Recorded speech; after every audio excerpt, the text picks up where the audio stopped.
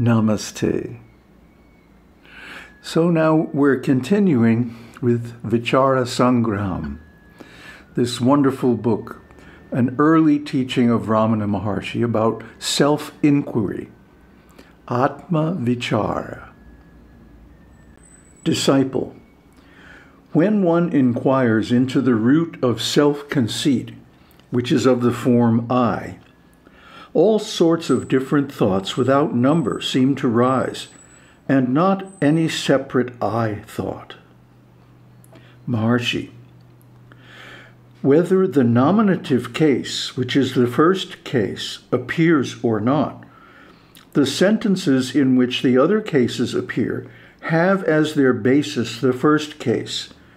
Similarly, all the thoughts that appear in the heart have as their basis the egoity, which is the first mental mode, I, the cognition of the form, I am the body. Thus, it is the rise of egoity that is the cause and source of the rise of all other thoughts. Therefore, if the self-conceit of the form of egoity, which is the root of the illusory tree of samsāra, bondage consisting of transmigration, is destroyed, all other thoughts will perish completely like an uprooted tree. Whatever thoughts arise as obstacles to one's sādhana, spiritual discipline, the mind should not be allowed to go in their direction, but should be made to rest in one's self, which is the ātman.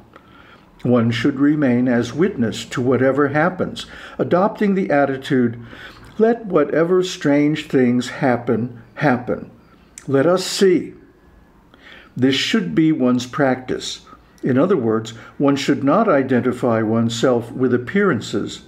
One should never relinquish oneself. This is the proper means for destruction of the mind, mano-nasa, which is of the nature of seeing the body as self, and which is the cause of all the aforesaid obstacles. This method, which easily destroys egoity, deserves to be called devotion, bhakti, meditation, dhyana, concentration, yoga, and self-realization, jnana, because God remains of the nature of the self, shining as I in the heart, because the scriptures declare that thought itself is bondage. The best discipline is to stay quiescent without ever forgetting Him, God, the self, after resolving in Him the mind, which is of the form of the I thought, no matter by what means. This is the conclusive teaching of the scriptures. So this is another long one. But it brings up a very important point, that the first person, the subject, I, is the root of all other thoughts. And even if a thought appears to be about the second person, you, or the third person, he, she, or it, or them, it's really at the root about I. Let's give a simple example. One is concerned about the stock market. So at first, this seems to be an instance of the third person. Those traders in that market are doing this and that, stocks are going up and down, or whatever. But isn't it actually an expression of concern for I? Well, I am invested in this market. If my stocks go down, I would lose money, and that would be a threat to my survival. So in the background of every thought, no matter what the apparent subject may be, or I should use the word topic rather than subject, because that's easily confused with the self. So no matter what the topic of a thought may be, at its root, it is about I, the false self, egoity or ahankara. Ahankara means false ego. It's false because it's synthetic. It doesn't exist in reality.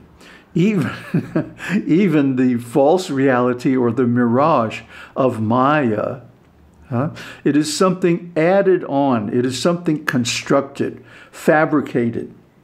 It is, to put it simply, a lie.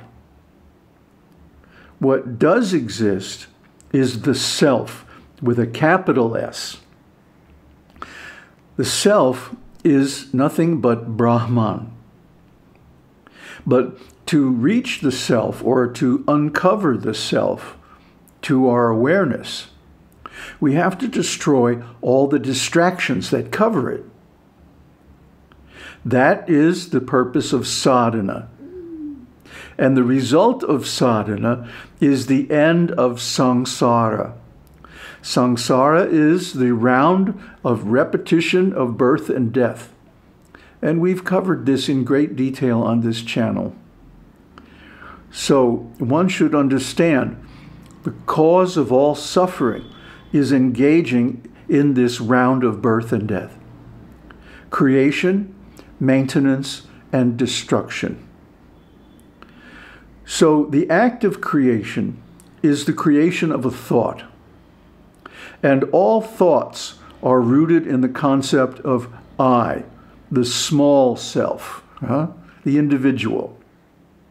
So when this thought is uprooted, like a tree that has been pulled up by the root, the rest of the tree of thoughts dries up and disappears all by itself.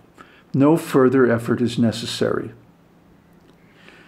This is what is so great about Ramana's approach, that he focuses on the one thing that accomplishes all the aims of sadhana and self-realization, which is simply destroying the thought, I. Now, the mind is going to resist this. After all, the thought I is its very foundation, its very reason for existence, to protect that thought, to elaborate that thought in so many ways, and create a confusing jungle, like a banyan tree. Have you ever seen a banyan tree? It's got trunks and roots and branches going in all directions, coming down from the sky, rising up from the ground, and one cannot tell the beginning or end of the tree. Nevertheless, the banyan tree seed is a tiny thing about the size of a mustard seed. So that whole great tree comes from one tiny seed. And in the case of the mind, the whole complex structure comes from the thought, I. So if this thought can be vanquished, if it can be uprooted, if you can cut off the energy to this one thought, then slowly, slowly over time, everything else will disappear. So, of course, people are going to ask, well, how do you do that?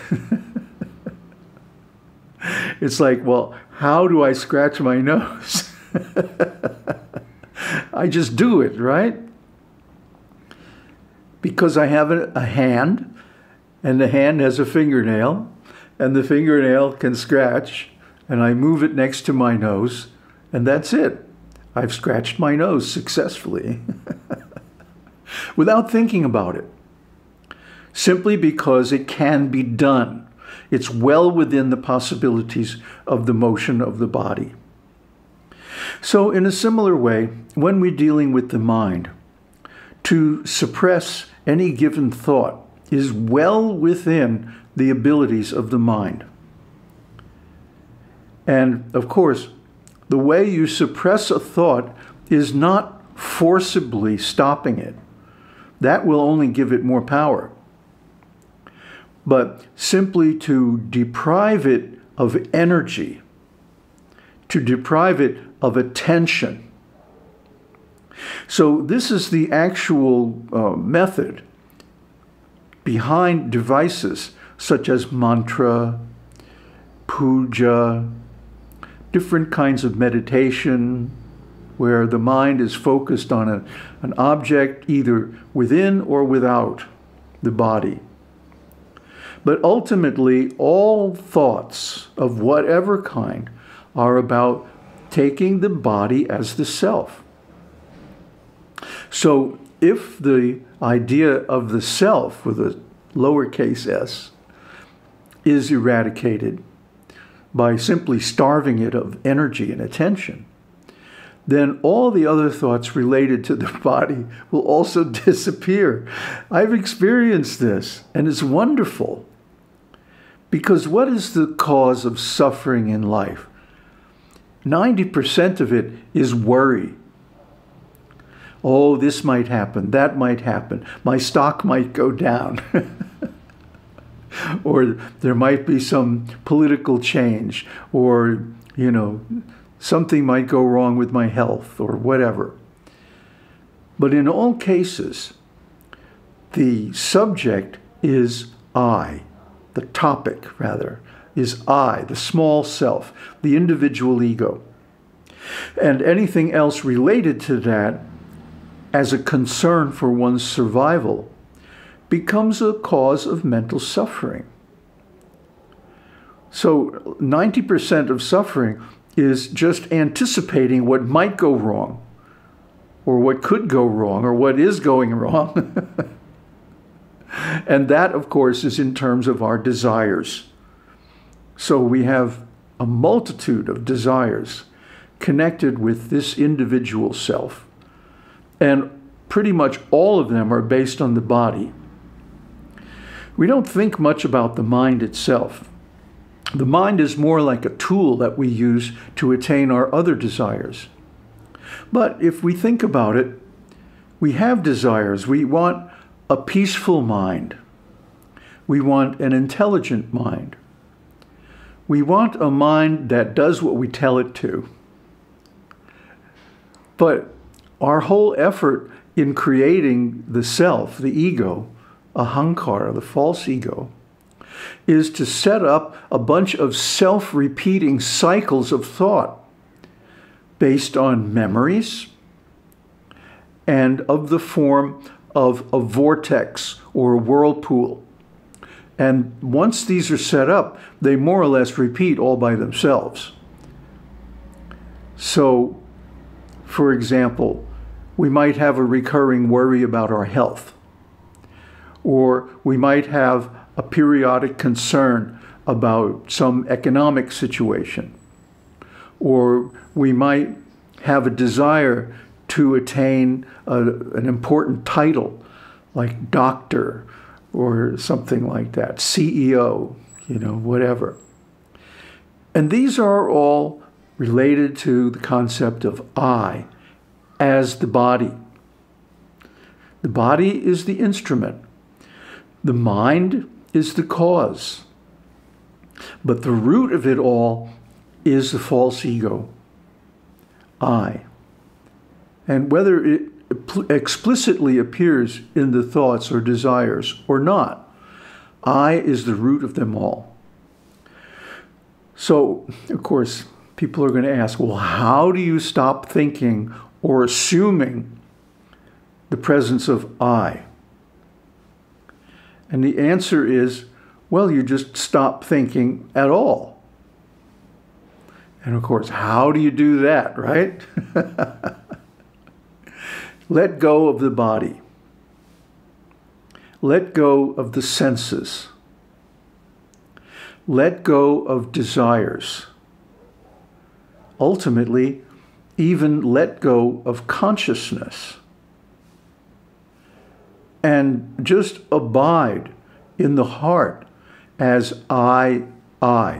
In other words, pure awareness, aware of only itself. All other objects have been let go.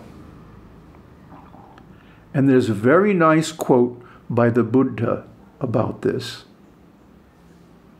Bhikkhus, when one does not intend and one does not plan, and one does not have a tendency towards anything, no basis exists for the maintenance of consciousness. When there is no basis, there is no support for the establishing of consciousness. When consciousness is unestablished and does not come to growth, there is no inclination. When there is no inclination, there is no coming and going. When there is no coming and going, there is no passing away and being reborn. When there is no passing away and being reborn, future birth, aging and death, sorrow, lamentation, pain, displeasure, and despair cease. Such is the cessation of this whole mass of suffering. So the Buddha is saying the same thing as Ramana, just using different language. Ramana is saying, concentrate on the self with a capital S. The Buddha is saying, cease all intentions. And as a natural consequence, consciousness will cease because there's no basis for it. In other words, consciousness requires a support. It requires a basis. It's dependent, dependently originated. It requires a cause. And that cause is our intention. In a word, desire. So as long as we desire to exist as an individual, as long as we intend to go somewhere and be someone and have something and do something, then consciousness will continue. And as long as consciousness continues, there's going to be birth and death and suffering and rebirth and so on. So in other words, when the Buddha says, let go of all intention, let go of all inclination toward this or that, and Ramana is saying, focus on the self, they're saying the same thing. And it has the same effect, which is to deprive the mind of its root, its source of nourishment, which is your attention and intention. So if you drop these things, if you stop putting energy into attention and intention towards I, the separate self, the false ego, this unplugs the whole thing, including birth and death and consciousness and everything. And it leaves only the original self. And as the Buddha says, this is the end of all suffering. Aum Tat Sat. Aum Shakti Aum.